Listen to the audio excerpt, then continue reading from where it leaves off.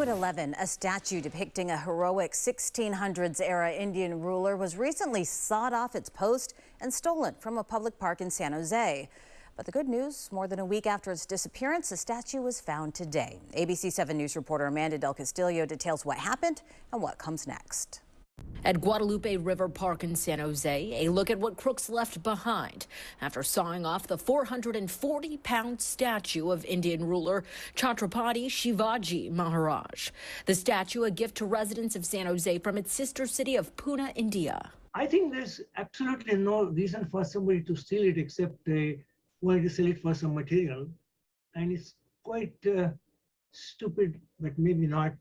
People need money all the time. Sunil Kelkar is the president of the San Jose Pune Sister City Organization, a group that has worked to strengthen ties between the municipalities. And on January 31st, a shock to both communities and beyond, learning it had been stolen from atop this 5-foot concrete slab. To cut the 3 legs with a huge saw, it made a lot of noise, which nobody heard, I guess, at night. And it was a 400-pound statue for 2-3 people to lift it up, put it in your trunk. put it in a truck, and then drive it away. That was quite an effort for such little money, which they didn't get anyway. City officials sharing these earlier photos, saying they're unclear of the exact metal the statue was made of, adding it may be bronze-coated.